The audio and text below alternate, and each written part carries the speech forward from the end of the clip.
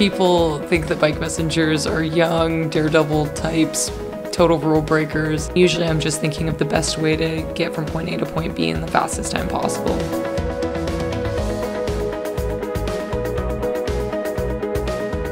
My name is Christina Peck, and I'm a bike messenger in San Francisco, California.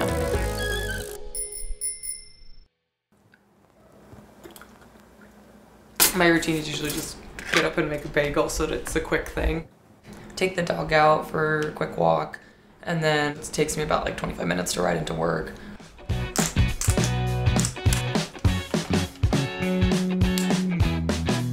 When I started racing and messengering and stuff like that, it was definitely, you know, a couple women that were out there that were doing the job and doing it in this like, you know, unaffected way. And that was like super inspirational for me to want to start racing. I have won 2 bike messenger championships in co-ed fields, and I think I've been able to accomplish that because I'm really competitive and because I ride really hard at work. I'll check in at our base most days and pick up a radio and see what's going on for the day. Sometimes you're just hanging out until somebody calls a job in.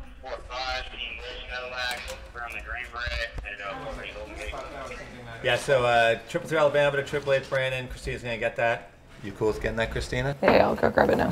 Hey, we got an H&H to Airbnb, 333 Alabama to 888 Brandon at Christina. Here's what base gonna do. Pretty much any messenger has gotten in the oh my gosh, you just pulled right in front of me and scared the crap out of me and I thought you were actually gonna hit me. I've been hit twice and I've been doored once, so it's like that sucks, but it's never been something that I don't think is worth being a cyclist. The fundamentals of being a bike messenger is simply picking up a package from one location and delivering it to another one. I think what makes a good messenger is the attention to details, because no matter how fast you are, how many lights you blow, if you have to double back and get that package that you forgot or are pissing off a client, none of the fastness or anything else like will compensate for that. There are those days that are so busy that you don't stop and you're just moving, and that's like all you can think about is, you know, like who's talking on the radio and what your next move is and where you're going to be going next. You know, we're hourly, we're like all kind of like more cooperative. Everybody wants to work hard because you hear everybody else and you like want to keep going, you know, and so I think that's something that definitely like keeps everybody like moving and on their toes.